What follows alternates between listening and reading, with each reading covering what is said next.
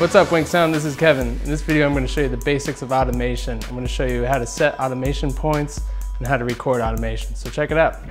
So we have a couple different options as far as manipulating our linear timeline here in the arrangement view.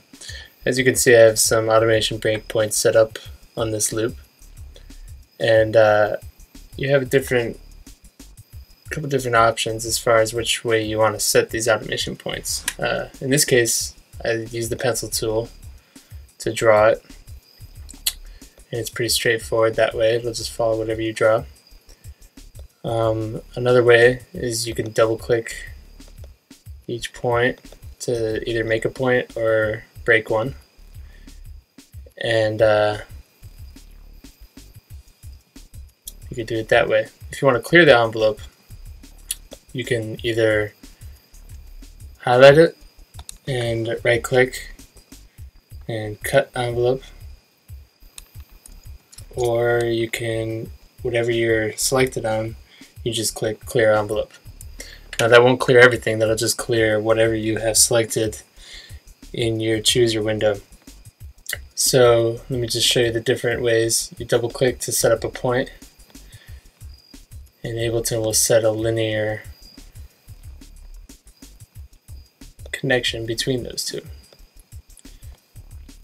So let's listen to what that sounds like.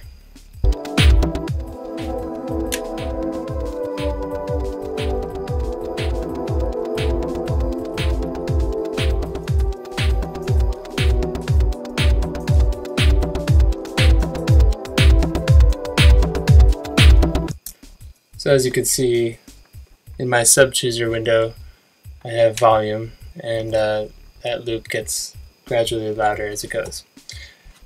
Now, in your chooser window, you have options in your mixer.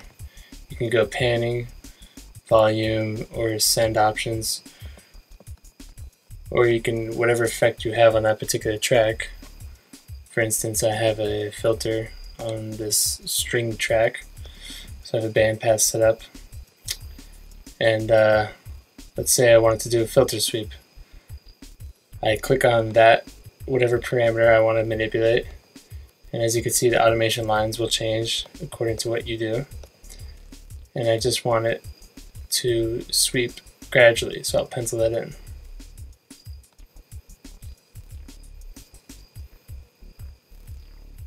I could do it like that, or I can simply double click, set up a point, double click, set up another point, bring it up. So let's listen to what that sounds like.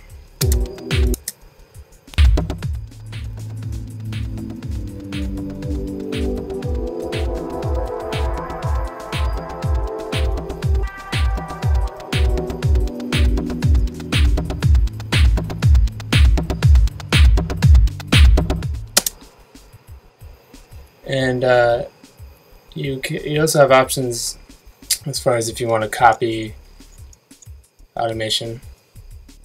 So let's say I wanted the drum volume to correspond with this filter sweep. You have to highlight it, you right click, make sure you select copy envelope. Go to where you want it to start, and you paste whatever envelope you're working with here. Whoops. Make sure your point is where you want it to start, and paste it in.